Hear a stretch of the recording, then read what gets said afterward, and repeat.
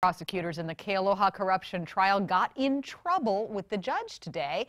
The judge got angry about some of the testimony being presented. Manolo Morales has a recap. Manolo? There were two separate occasions when the judge got angry, at one point telling prosecutors they need to get more organized. Now, on the witness stand was the FBI Special Agent Karen Ackerman. She investigated the Gerard Puana case to see if his rights were violated due to the alleged mailbox theft arrest that eventually led to the trial of this case. Her early testimony got prosecutors in hot water with the judge. She was also an attorney and talked about finding truth and justice.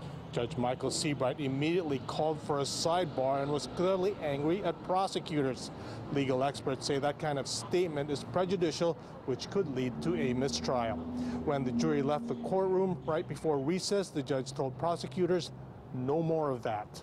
Now, the judge also scolded prosecutors when they wanted to show transcripts of Gordon Shiraishi's recorded testimony to the grand jury. The judge had ruled against it before, and prosecutors seemed confused. Special Prosecutor Michael Wheat said, "We were mistaken. I apologize." Judge Seabright was still angry, though. He said, "I'm shocked at the way you think I operate." He added, "If you want to avoid my ire, I suggest that you be more organized about these things." Other testimony focused on Allison Lee Wong. A deputy attorney general with the notary public office testified that there is no record of Allison Lee Wong as a notary in Hawaii.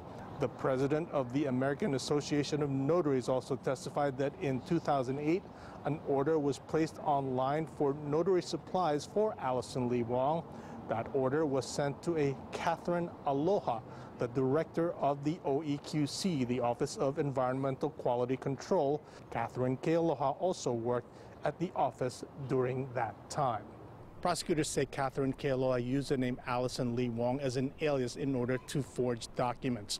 Now, looking ahead, prosecutors plan to show testimony of Florence Puana tomorrow on videotape. She is the 99-year-old mother of Gerard Puana. Back to you in the studio.